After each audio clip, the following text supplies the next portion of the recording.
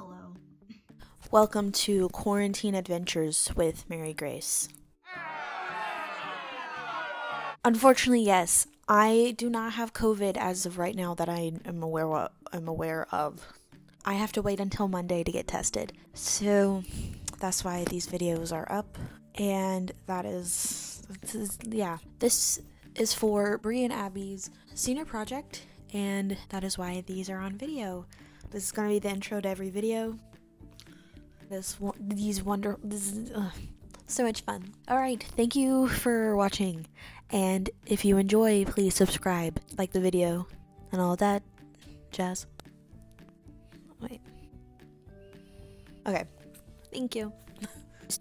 Alright, so this is going to be for Othello and Iago. This one is going to be a very interesting makeup look. It's very easy though, very simple.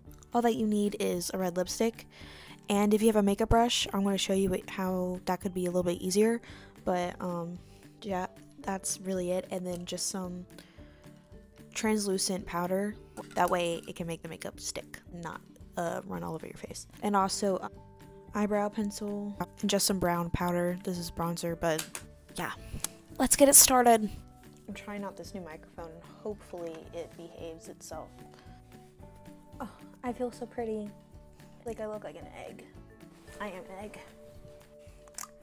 First thing we're gonna do, I'm gonna take our red lipstick and we're just gonna go.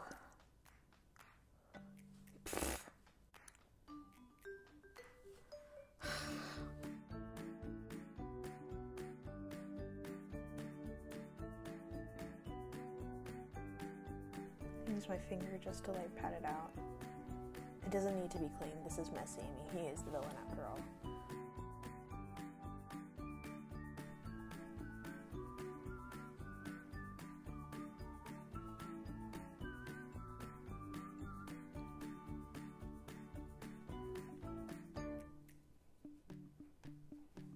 We want it to be the most intense, the closer to the eye, and kind of pat it out like that.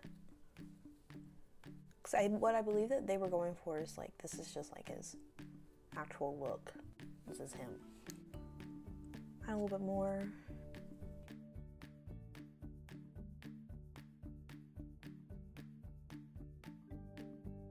Alright, with this one, he also had a tear going down his eye.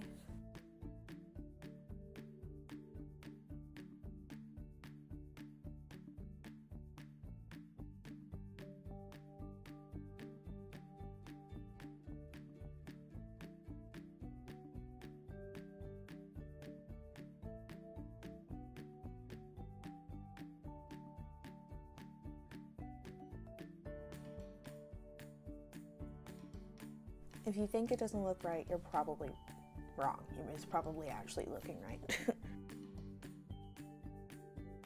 Try to get it as close to your eye as possible, but don't get it in your eye, please. Kind of feeling like Dobby from My Hero Academia, only a little bit though. Ha ha ha ha! I'm gonna go back with the lipstick and make it look really like intense, where the tear is, or the scar is, or whatever this was supposed to be.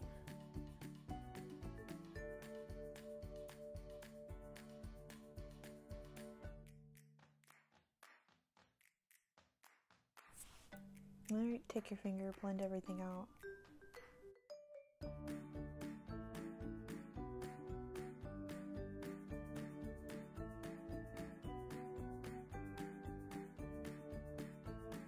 I'm gonna go with a pretty dark brown, but not like a super dark brown, medium dark I would go for, and just make my eyebrows intense and dark. Just like putting powder in it. I'm not trying to like create a different shape or anything. I'm not trying to do anything crazy, I'm just making them a whole lot darker than usual.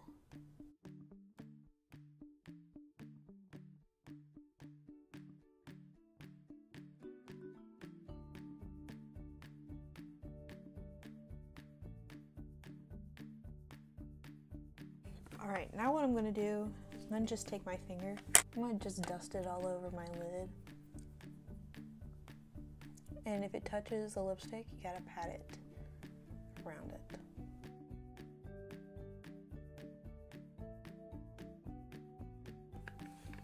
feel evil.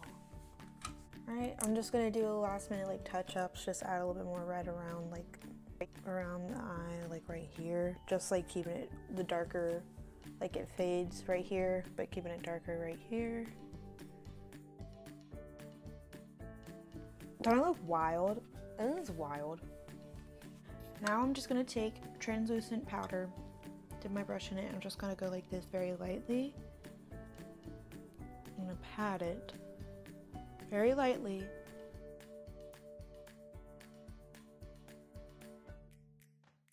The reason why we do this is we want to make sure that it's going to last and it's not going to move. It's not going to be sticky. It won't crease. Just trying to make sure that everything stays. Okay. I think that's the end of the video, honestly. It's very simple, very easy. It's not hard to do, but it's very intense looking. I'm sad that this had to happen, but I'm very excited about this and I hope you have fun. Okay, I gotta go.